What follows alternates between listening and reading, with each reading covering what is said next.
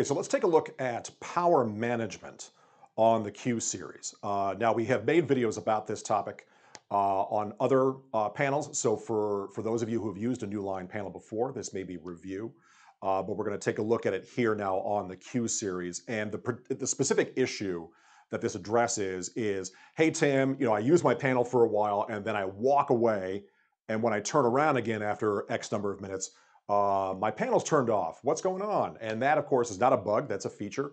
That is the power management doing its job, which you can adjust, and that's what I'm going to show you. But before I do that, I also want to point out that if your panel is being managed by your IT staff, then you may not necessarily have any control over this.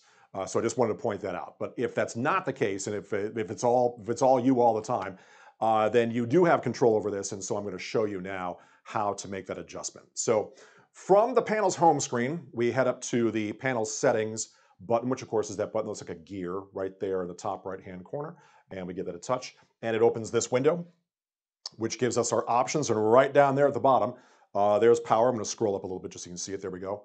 And when we give that a touch, it takes us into the power management settings. Right here in the middle, where it says energy saving, if you see that it has a number, you can, in fact, you can have a number there if you want. And again, whatever that number is, when the panel is not touched within that amount of time, it will initiate its shutdown procedure. But if you make it never, then it'll never do that. So if you want to just not worry about it, go ahead and make that never. Okay, and that's how you can make that happen. Again, assuming you have control over that and your panel's not being managed elsewhere. While we are here, let's also take a look at the top of this window where we have auto power on and auto power off. Now notice that we have switches for that.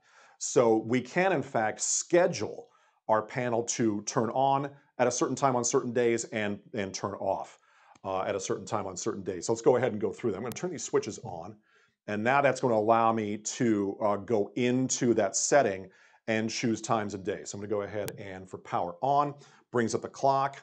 I'm going to touch weekdays, Monday, Tuesday, Wednesday, Thursday, Friday.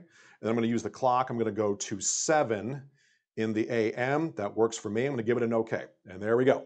My power on time is now every weekday at 7 in the morning. I'm going to do the same thing. Power off this time, I'm going to go with, let's go with 17, 19. There we go, 24-hour time. So that's going to be 7 in the evening. And once again, weekdays. Touch those, looks great. Give it an OK, and there we go. So now my panel is scheduled to power off at 7 o'clock in the evening.